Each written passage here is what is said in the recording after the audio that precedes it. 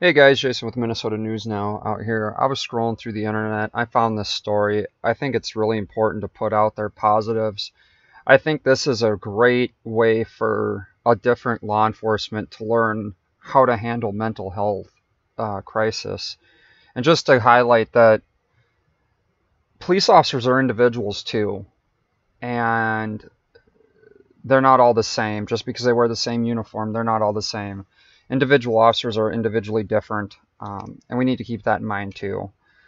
So I think this is an awesome story, even though it is from CNN. I still think this is a great story. This is from 2016. Anyway, please stay tuned and tell me what you think. If you like me covering things like this and putting it out there, I think we can all have a little bit of positivity right now in the world. This is the first time Officer Tim Purdy and 18-year-old Jeremiah Glover have seen one another since that dangerous day. Long time no see. Yeah.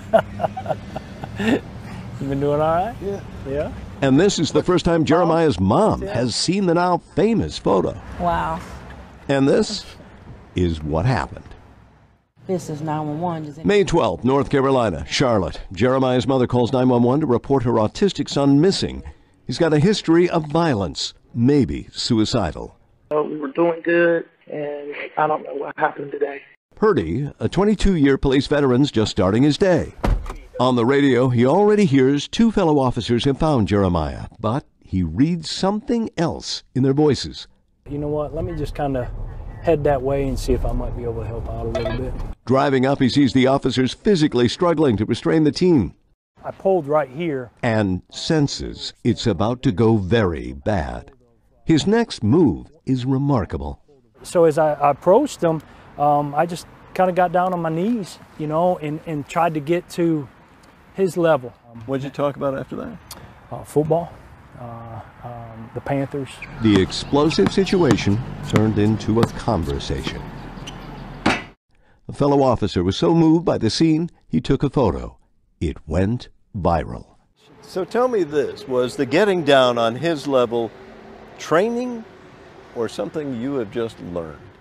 Just something that I've learned over the years. Jeremiah's distraught mom remembers racing up, fearing the worst. The officer definitely was on his level, sitting with him, communicating, and my son was safe.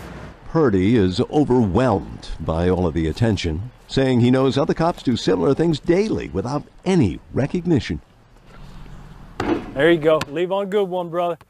What could have gone wrong has turned out more than all right, thanks to a police officer who showed up armed with compassion. Martin Savage, CNN, Charlotte.